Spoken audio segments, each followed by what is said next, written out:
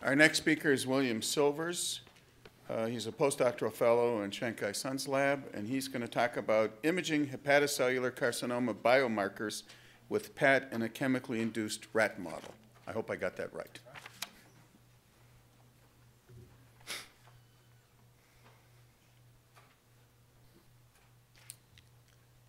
All right. So, like we had mentioned, I'm going to be doing some imaging studies with hepatocellular carcinoma in a chemically induced rat model. Now, HCC is one of the more common malignancies worldwide, and it's typically derived from cirrhosis, which can be caused from hepatitis B, hepatitis C, diabetes, alcoholism, and obesity. Now, at the early stages, they can be cured through tumor resection or even liver transplant. But at these late stages, typically they have a poor prognosis, especially when they become metastasized. One of the problems with imaging modalities is there's really no great imaging technique for detecting HCC. One of the problems with ultrasounds and, say, CT is you have limited detection of these small lesions. Where positron emission tomography is sensitive, it's not very routinely used when it comes to imaging HCC. Now, PET could potentially aid in diagnosis, staging, identifying recurrence, evaluating prognosis, differentiating tumors from cirrhosis, and possibly even helping with the treatment monitoring.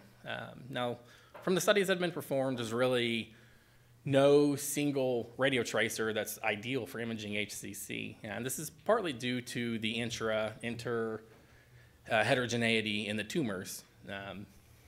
Now, just as an example, we have FDG, which also has a very low sensitivity for detection with small tumors with less than 1 centimeter diameter. This is an example of some of the common radiotracers that are used: FDG, carbon-11 acetates, C11 choline, and FLT.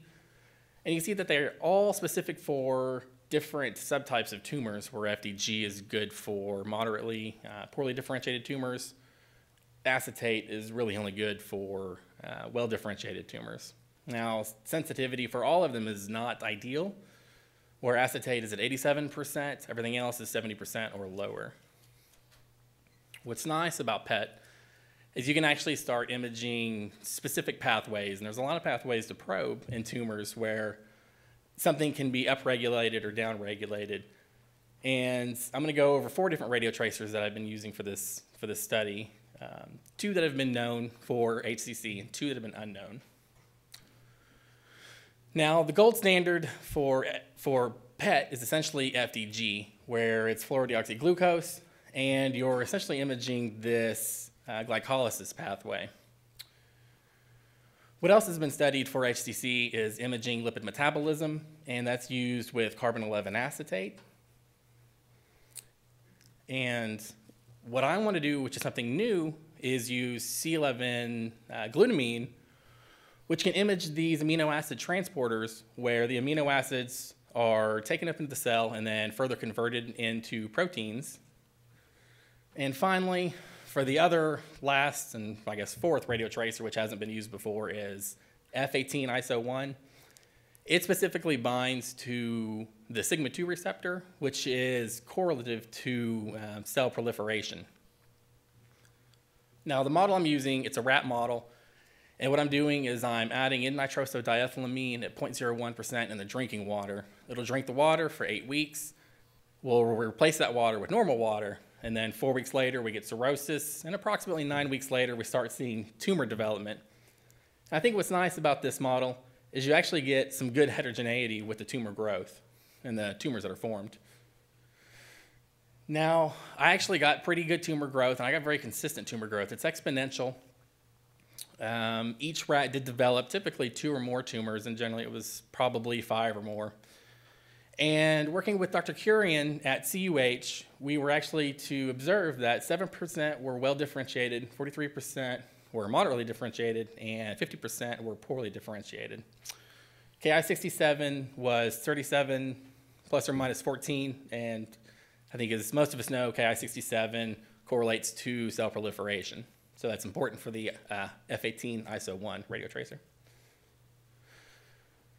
So to start with, the gold standard, FDG, it actually did provide the greatest tumor to liver ratio, which was 3.8. It also had a fairly high sensitivity of 89%, but this makes sense because FDG is good for moderate and poorly differentiated tumors.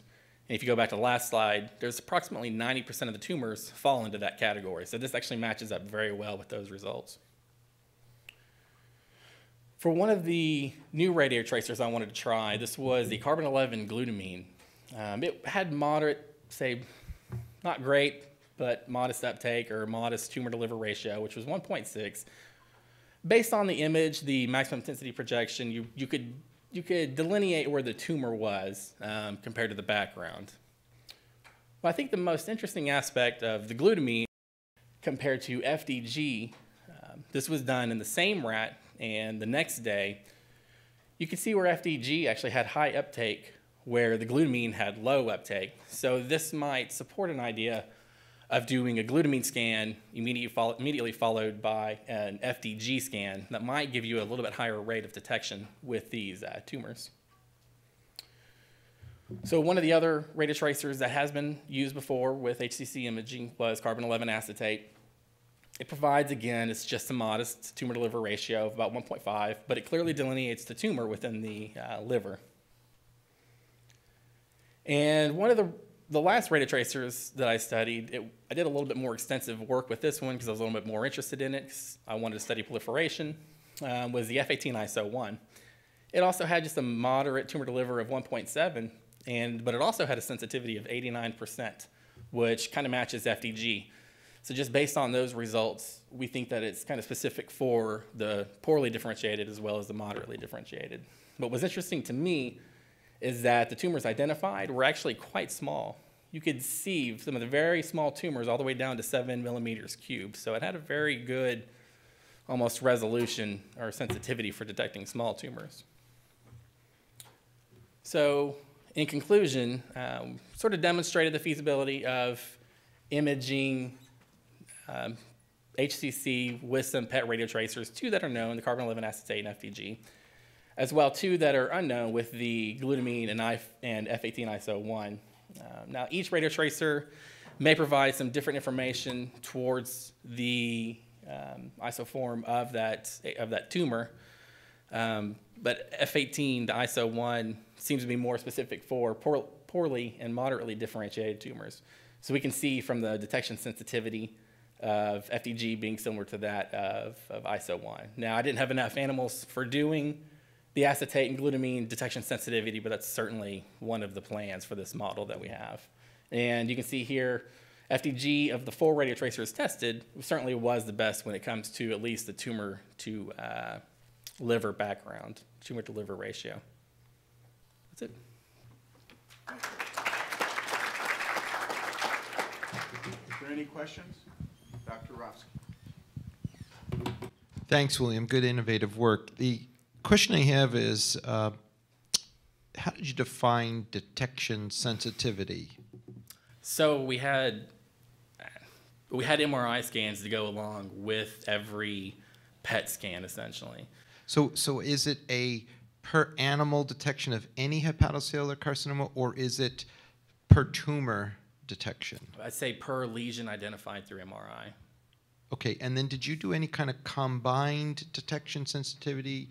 I saw that you had the FDG was up top, you had 89%, you had the ISO at 89. What happened when you combined the 2? It seemed like they'd be augmenting, but I didn't see statistics on that. Right. No, I never got that far into the study. The animal model, can be a little bit difficult to obtain. So sometimes they die fast, sometimes they don't. So yeah, and we have about 8 more in production right now. So hopefully we can answer some of those. Thank you very much.